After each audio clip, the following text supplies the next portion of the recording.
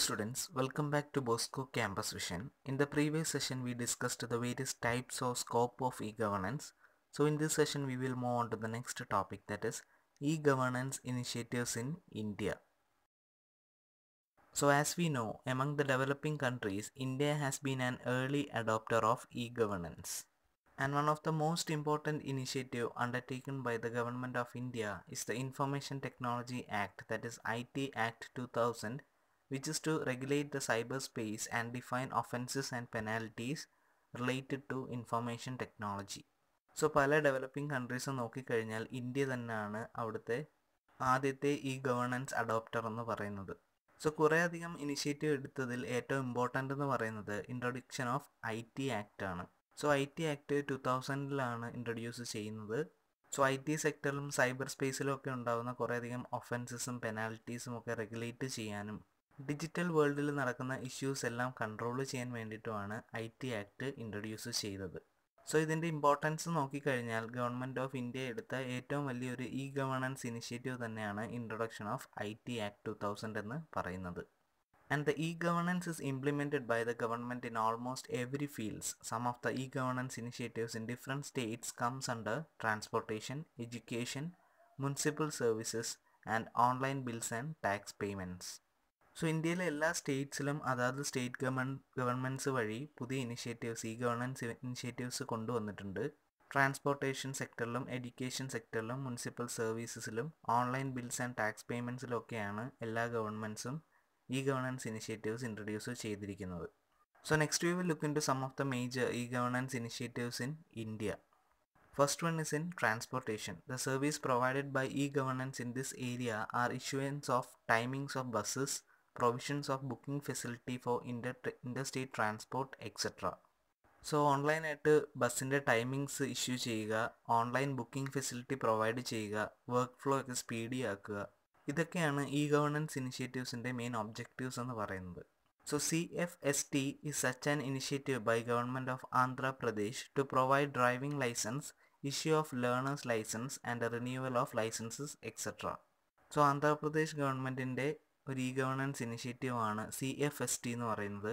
So ഓൺലൈനായിട്ട് driving licence provide ചെയ്യുക, learners licence issue ചെയ്യുക, ലൈസൻസ് റിന്യൂ ചെയ്യാനുള്ള ഫെസിലിറ്റി പ്രൊവൈഡ് ചെയ്യുക, ഇതൊക്കെയാണ് ഈ ഒരു ഇനിഷ്യേറ്റീവ് വഴി ആന്ധ്രാപ്രദേശ് ഗവൺമെൻറ് പ്രൊവൈഡ് ചെയ്യുന്നത്. Next is വഹാൻ and Sarathi four speeding the work flow in the transport department of Tamil Nadu government.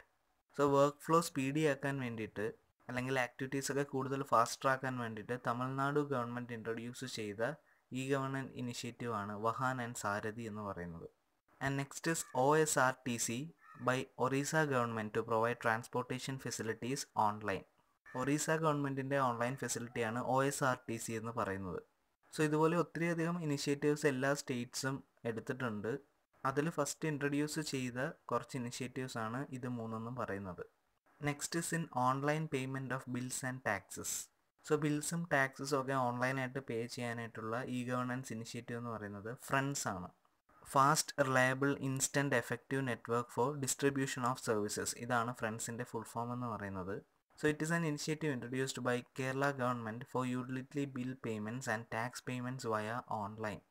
So പലതരത്തിലുള്ള യൂട്ടിലിറ്റി ബിൽ പേയ്മെൻറ്റ്സ്, അതായത് electricity bill, telephone bill, water bill, university fees, അതുപോലെ തന്നെ ടാക്സ് പേയ്മെൻറ്റ്സ് എല്ലാം ഓൺലൈനായിട്ട് പേ ചെയ്യാനായിട്ടുള്ള ഒരു E governance ഇനിഷ്യേറ്റീവാണ് front centre എന്ന് പറയുന്നത്. സോ ഇത് കേരള ഗവൺമെൻറ് ആദ്യമായിട്ട് ട്രിവാൻഡ്രം ഡിസ്ട്രിക്റ്റിലാണ് ഇൻട്രൊഡ്യൂസ് ചെയ്യുന്നത്.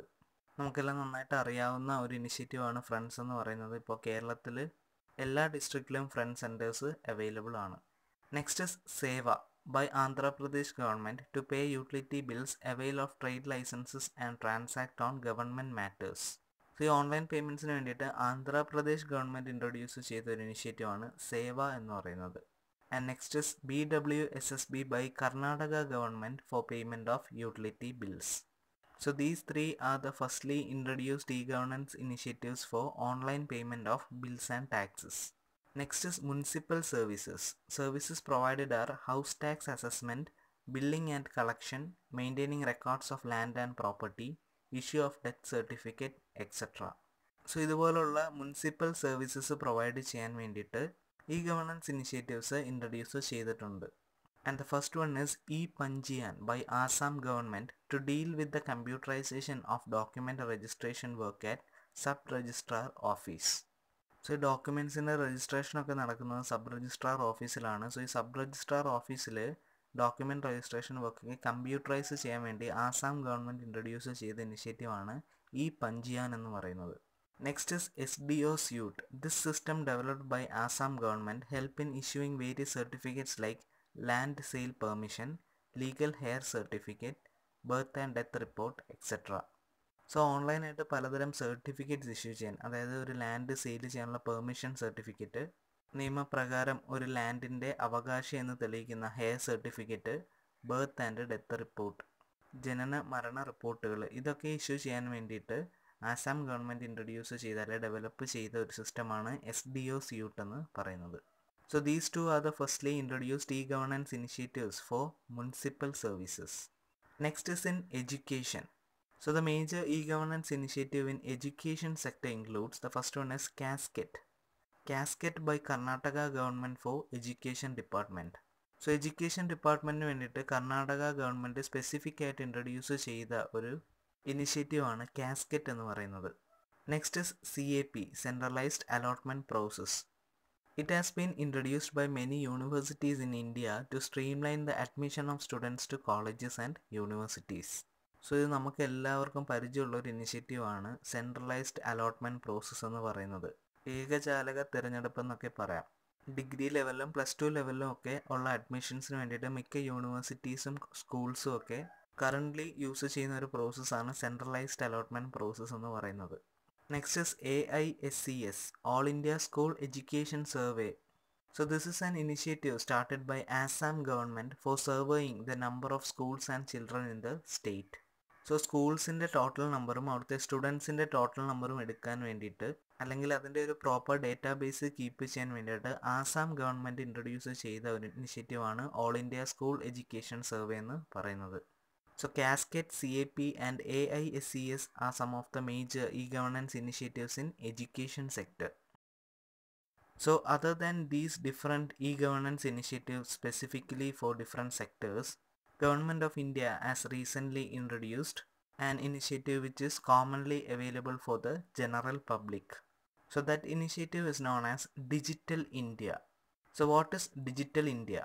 It is a campaign launched in 2015 by Government of India to ensure that government services are made available to the citizens electronically.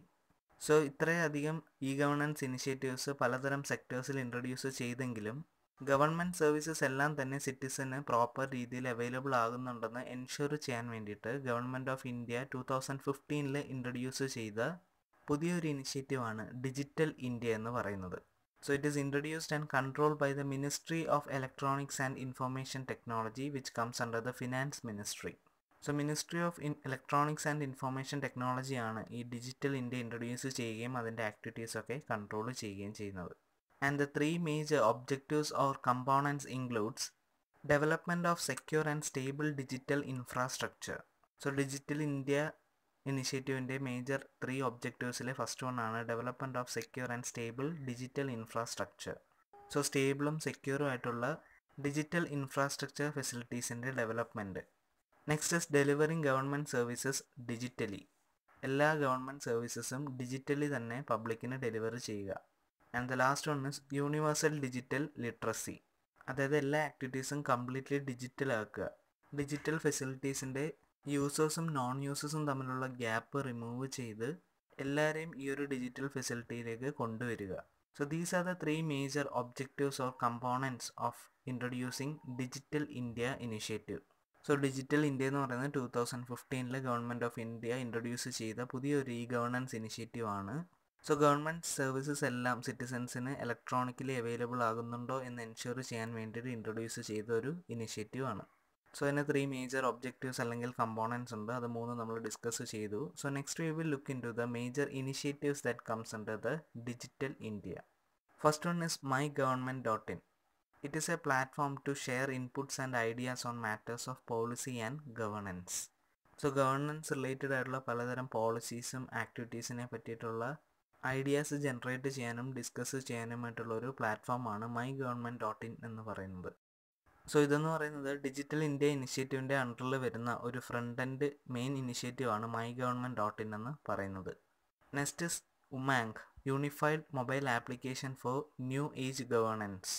It is a mobile application for accessing multiple government services in multiple languages over Android, iOS and Windows operating systems. Services include Aadhaar, ticket bookings, PAN, passport, police clearances, etc. So unified mobile application for new age governance. So multiple government services access ചെയ്യാൻ വേണ്ടിയിട്ട് multiple ലാംഗ്വേജസിൽ available ആയിട്ടുള്ള ഒരു mobile application ആണ് ഉമാങ് എന്ന് പറയുന്നത്. So ആൻഡ്രോയിഡിലും iOSലും വിൻഡോസിലും എല്ലാം access ചെയ്യാൻ പറ്റുന്ന ഒരു ആപ്ലിക്കേഷനാണ് ഇത്. Aadhaar related services, ticket bookings, pan card related services, passport services, police clearances, so ഇതുപോലുള്ള എല്ലാ സർവീസും തന്നെ ഈ ഒരു മൊബൈൽ ആപ്ലിക്കേഷൻ വഴി നമുക്ക് ഓൺലൈനായിട്ട് ആക്സസ് ചെയ്യാനായിട്ട് സാധിക്കും. Next is digi locker. It provide secure access to government issued documents. So government issue ചെയ്യുന്ന പലതരം ഡോക്യുമെൻറ്റ്സും സെക്യൂർ ആയിട്ട് ആക്സസ് ചെയ്യാൻ പറ്റുന്ന ഒരു സൈറ്റാണ് ഡിജി ലോക്കർ എന്ന് പറയുന്നത്. സോ ഇപ്പോൾ ഒരു ബെസ്റ്റ് എക്സാമ്പിൾ പറയുകയാണെങ്കിൽ, ഈ കോവിഡ് ടൈമിൽ കറക്റ്റ് രീതിയിൽ സർട്ടിഫിക്കറ്റ്സ് ഒന്നും ഇഷ്യൂ ചെയ്യാൻ സാധിക്കാത്തത് കൊണ്ട് CBSE ബോർഡ് അവരുടെ സ്റ്റുഡൻസിന് ഡിജി ലോക്കർ ഫെസിലിറ്റി വഴിയാണ് സർട്ടിഫിക്കറ്റ്സും മാർക്ക് ലിസ്റ്റും ഒക്കെ പ്രൊവൈഡ് ചെയ്യുന്നത്. സോ ഇതുപോലെ പല ഡോക്യുമെൻറ്റ്സും ഗവൺമെൻറ് ഇഷ്യൂ ചെയ്യുന്ന പല ഡോക്യുമെൻറ്റ്സും നമുക്ക് സേഫും സെക്യൂറുമായിട്ട് ഡിജി ലോക്കർ വഴി ആക്സസ് ചെയ്യാനായിട്ട് സാധിക്കും. Next is e-sign. It allows citizens to digitally sign a document online using Aadhaar authentication.